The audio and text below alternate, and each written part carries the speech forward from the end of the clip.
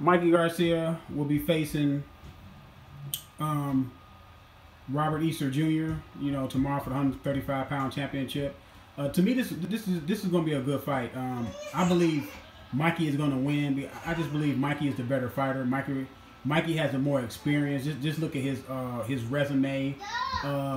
He has fought better fighters, and he just have a better pedigree than Easter Jr. No disrespect to Easter Jr. Easter Jr. is he's a good fighter. I can't say he's a top fighter. Yes, he has he has a title, but he's not a top fighter. And I seen Robert Easter when he won the title. He looked pretty good that night. And I seen him previous before that fight. He looked pretty good. Then all of a sudden, after he won the title, he just started having.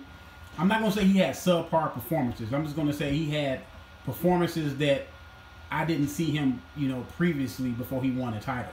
Now, could that be lack of focus? Could that be that he's making a little bit more money now, and he gets a little, everybody, some people get a little complacent in their training and in their preparation. But I can't say that because I'm gonna say it's more technical with Robert Easter. He looks like he's a banger more than a boxer or using his height. The man is 6 feet at fighting at 135 pounds, and most guys he fight, he's gonna be taller than those guys by 3 or 4 inches. And he doesn't use none of his advantages. He's not a to me he's not a heavy-handed or a concussive puncher. He got good power. He can get you out of there if he connect in a decent manner. But I don't think that he will be able to work and be as busy against Mikey Garcia. I think Mikey Garcia is going to fight him from the outside.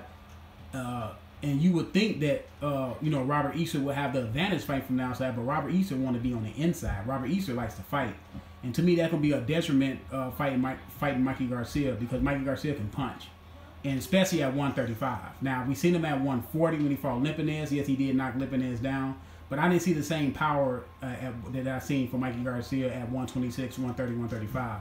And to me, he can punch pretty good at 135. I see Mikey Garcia stopping Easter Jr.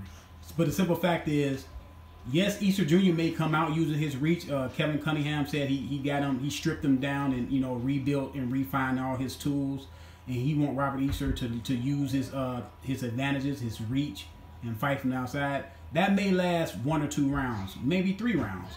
But as soon as Mikey Garcia hit him with something significant, he's gonna revert back to what he knows, what his DNA is. He's a fighter, man. He's much like Paul Williams. Paul Williams was what, 6'1", 6'2", fighting at 147, and he liked to mix it up. He didn't use his advantages with his long arms.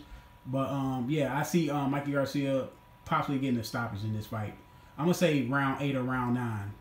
And Mikey Garcia, man, he's on a tear. The man, moved up to 140. Now he come back down to 135, and then after this fight, he said he want to fight Earl Spence Jr., which I don't like fighters when they about to fight another fighter and the fight is already signed talking about other fighters. Now, he said in the interview that he just answering questions, but, he want to be, candid, and he want to be honest. But to me, I'll be like, I tell them guys, hey, I'm worried about Robert Easter Jr. We'll talk about that fight. If I win this fight, get past this fight, we'll talk about that fight. But right now, my focus is on Robert Easter Jr. because Robert Easter Jr. is, he's still a champion. He still should be respected, as a champion. So, let me know who y'all got. I got Mikey Garcia winning the fight. Competitive fight for the first. I say it's gonna be a competitive fight for the first 5 rounds. Let me know what y'all think. Comment below, subscribe, like. I'm out.